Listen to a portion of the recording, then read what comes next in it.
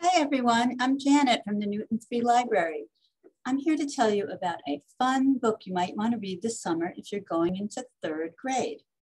The name of the book is PB&J Stuck Together by Brian Smitty Smith. Now, if you heard about a book called PB&J Stuck Together, you might think it's about a PB&J sandwich with the J and the PB stuck together. But this book is not about a PB&J sandwich. It's about a P, a B, and a J. And here is the book.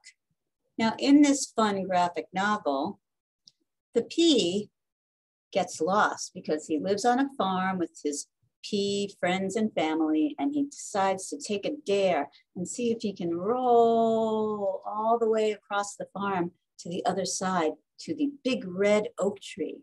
But along the way, a big storm whips up and he gets lost. And he's really upset and scared and lonely, and a bee comes along and makes friends with him. And the P and the bee together try to figure out how the P can get back to the farm. But the bee tells him, just watch out for birds. Birds are bad. They'll eat you. And then along comes a bird, a jay. But this bird, it turns out, is really friendly and wants to help them. And so in this book, you'll read all about the fun and silly adventures about how the bee and the P and the J get back to the farm. And it has really fun illustrations. You see the bee flying around and the P rolling around and the J trying to help them.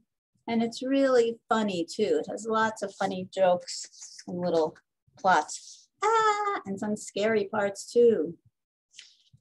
But it has a really fun ending and it's sort of a surprise. I won't give it away. So I hope you like this book. I think you'll really enjoy it. PB&J Stuck Together.